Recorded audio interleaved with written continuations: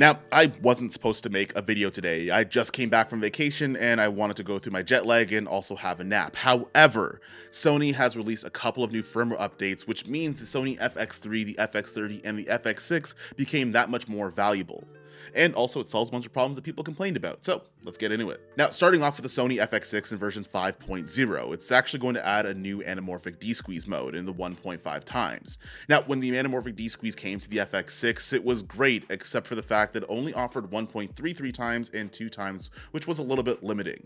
There's a bunch of different lenses that are anamorphic that also have 1.5, and that's going to be added into the Sony FX6, which means, well, now you can D-squeeze your footage 1.5 times. Now, I don't have the FX6 anymore, and I'm sure the D-squeeze mode is only going to be on the monitor and you still have to do it in post.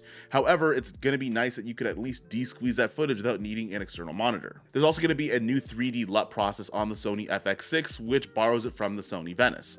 Now, I'm going to be honest, I don't actually know what that means because I kind of use them both the same way. However, if it is going to borrow something from the Sony Venice in any capacity, I'm here for it. I'm not going to complain. You're also going to get enhanced functionalities out of the monitor and the control app, which is going to include things like false color and waveform. Now, this is something that a lot of people were complaining about the Sony FX line. You had these cinema cameras, or quote-unquote cinema cameras that some people would refer to, and the fact that it didn't have a bunch of different features that cinema cameras should have, like false color and using waveforms.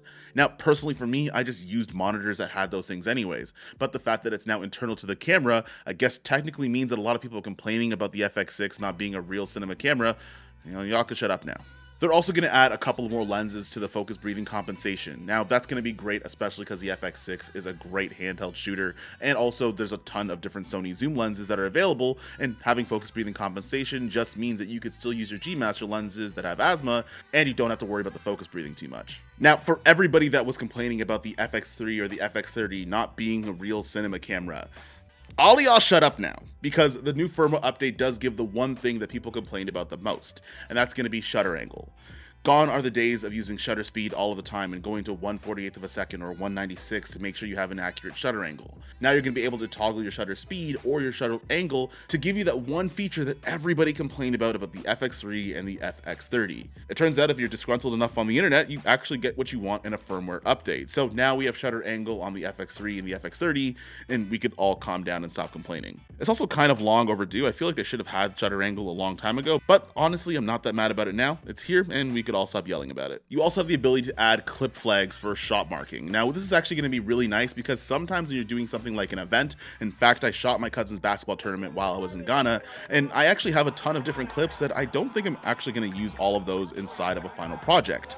Using things like clip markings and using flags makes it a lot easier because you could actually have your good takes on there, which makes the process of culling your clips a little bit easier.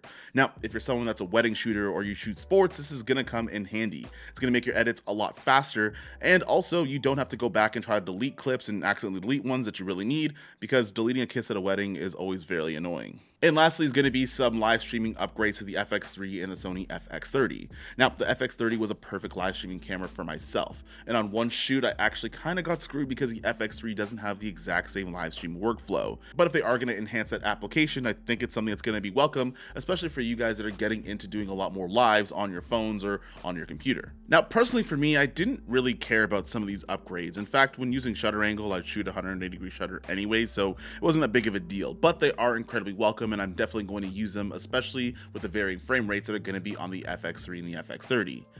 Now, the FX6 is also great because it's slowly still getting features even though that camera is almost 4 years old, which means on one end there might not be an FX6 Mark II anytime soon, or there's going to be a new one coming up and it's going to have all those upgrades already built in. Now, this is going to be really hype for a lot of people that are using some of these FX line cameras, including myself that just got the Sony FX3.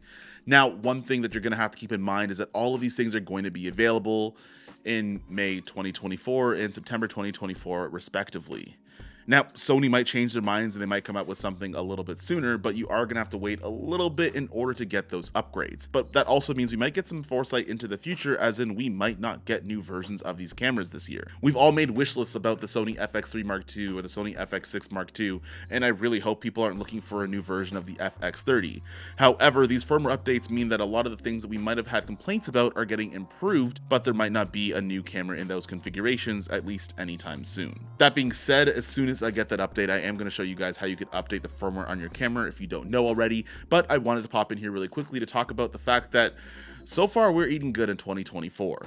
That being said, I hope you guys enjoyed the video. At the very least, you'll learn something. And also, click the subscribe button. It's free, and I realize that 85% of you don't actually do that. That being said, see you guys in the next one. Peace.